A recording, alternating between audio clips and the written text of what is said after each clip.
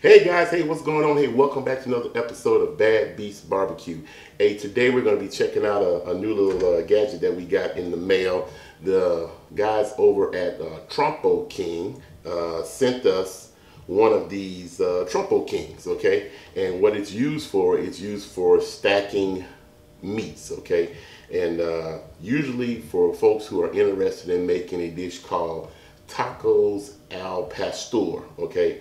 So if you've seen pictures of it before, it's meat stacked up on a spike, and usually it rotates around with the heat, crisping up the edges, and they cut off the edges to make tacos and things. This one doesn't rotate, but it is an interesting device as far as stacking goes, okay? I'll put all the information in the description block if you're interested in checking out, and if you decide you want to get one, okay? It's stainless steel. It's made 100% in the USA. It's got two spikes on it, and one taller than the other. I think one's 15 inches and the other one is 11 inches. I'm not sure. I'll have to double check on it. I'll put it at the bottom of the screen.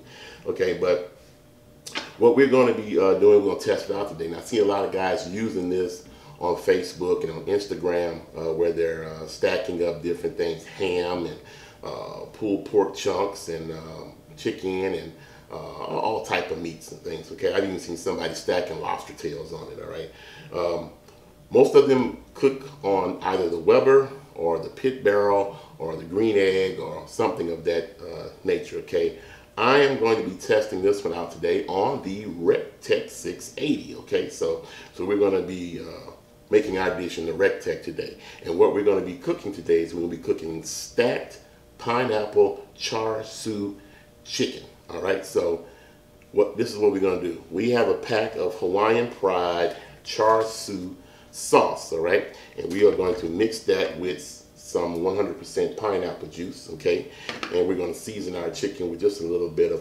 SPG, simple salt, pepper, and garlic powder, and here we have between 4 and 5 pounds of chicken.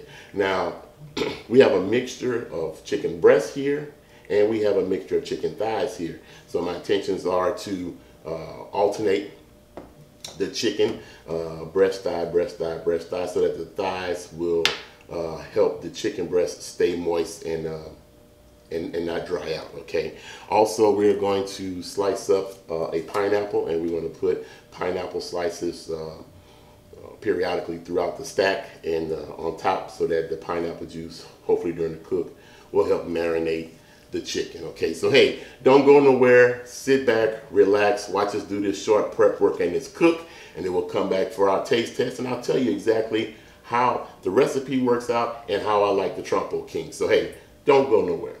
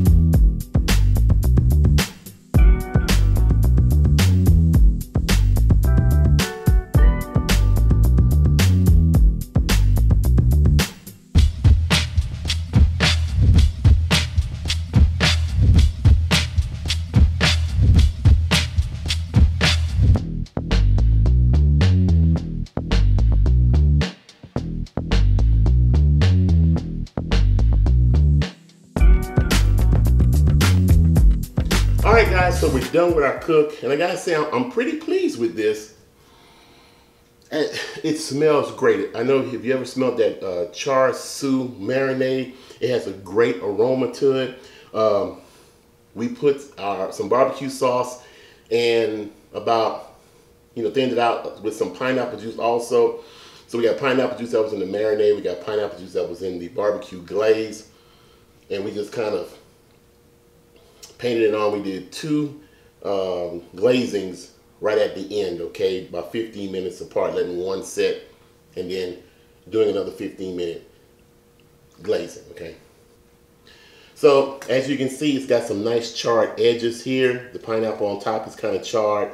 And I know normally with these taco al pastor, you're supposed to kind of shave it off while it's cooking so that the exposed areas of meat will also char. But I just wanted to let this one cook all the way through just so I could see how well it did on the Rec Tec. We did 3 stages of temperatures on the Rec Tec. It was on the Rec Tec for about 2 hours and 45 minutes. The first hour, I had it up at 350 degrees. The second hour, I backed it back down to 245 degrees so I could use the extreme smoke function on the Rec Tec, because the extreme smoke function only works between up to 250 degrees. And then at the end, we went on and cranked the temperature of the Rec Tec up to 500 degrees to let some of these areas go ahead and char, and so we can set the glaze. Okay, so let's go ahead and trim off some of this and have a taste test. All right, so. Oh, that looks good. I love the pink color of that meat from the marinade. And remember, we got pineapple stacked here. We have boneless and skinless breast meat and boneless and skinless thigh meat. Okay, so, and that looks good.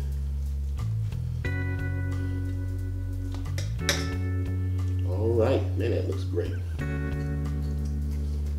Smells fantastic, and it's moist too. It's not dried out at all. So,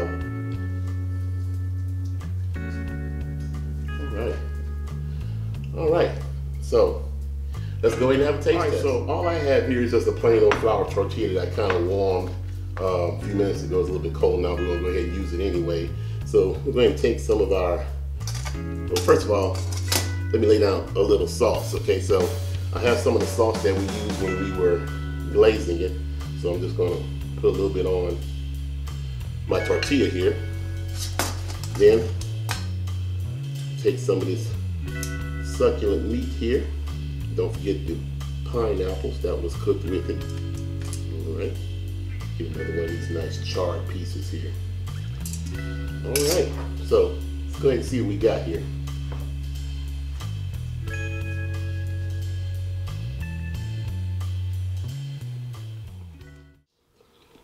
Wow, this is delicious, man.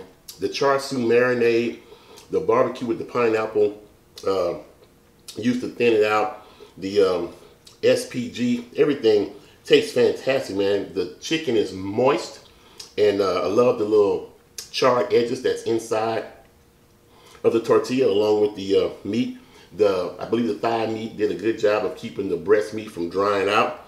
Since we layered it. So this came out fantastic. Gotta have another bite. Well, I can't say enough. This is fantastic. Now, do you need a TrompoKing to stack meat? Maybe not. Maybe you could do the same thing with some skewers. If you can have the skewers hold up vertically. You could probably do the same thing with a rotisserie. And it would rotate round and round, and then you could probably shave off meat as it cooks and stuff. So you probably do that. But the TrompoKing definitely did a great job of providing a vessel in order to hold the cut meats and the juices and things. So my pellet smoker wasn't even, there was no grease or anything running out of the pellet smoker as usual. It was all trapped inside of here, okay? Also, this was the short spike. And then there's a taller spike. Now, the reason I had to use the short spike is because the taller spike would not fit inside of the Rec Tec. It was just a little bit too tall. Okay, so you say, well, why did I use the Rec Tec? because it's a different type of heat, right? And that's why I used it, because it's a different type of heat. I've seen pictures of this, like I said, being cooked on the Weber, on the pit barrel, with that charcoal type fire and heat and smoke and stuff, and those look fantastic. A lot of charred areas and things. This one here wasn't as charred as the Weber or one of the other grills would probably provide, but nonetheless, it came out fantastic. I think I could have probably shaved off some meat during the cooking process and then let the outside cook some more. But you know, pellet cookers cook a little bit different, so it would have been in there for an extremely long time. So, but I like the device, so you have to determine for yourself if you would like to get one or not. I want to thank the guys at TrompoKing for sending this to us and letting us try this out. I think it's a cool accessory to have. I'm going to put the contact information for TrompoKing down in the description of this video and across the bottom of the screen. So if you're interested, check it out. They have a Facebook page and an Instagram page that have plenty of pictures. Okay. Also, if you're interested in getting a Rec Tec grill, check out the guys at RecTecGrills.com. They have some fantastic stuff. Love the new smokers that are out. Whether or not I'm going to swap over to a 700 or one of the other ones from the Mini and from the 680 that we have, I'm not sure. The 680 is working fine, so I don't really know if I don't really want to spend the money to get a 700. So the wife would probably, you know, cut my throat if I went and bought another smoker. So, but this was a fantastic cook, and thanks guys from TrompoKing for checking us out, and the guys at Rec Tec Grills. Okay, well that's it. That's all we have time for. Hey, like we always say, where there's smoke, there's fire, and there's fire, then damn it, there just might be a barbecue there. Hey, question of the day: if you had a TrompoKing, what would you make besides taco el pastor? Okay. So, hey, hit me up in the comment box, subscribe, comment, like, dislike, however you want to do it. And I want to thank you guys for stopping by. So, hey, as always, we'll see you guys around the smoke.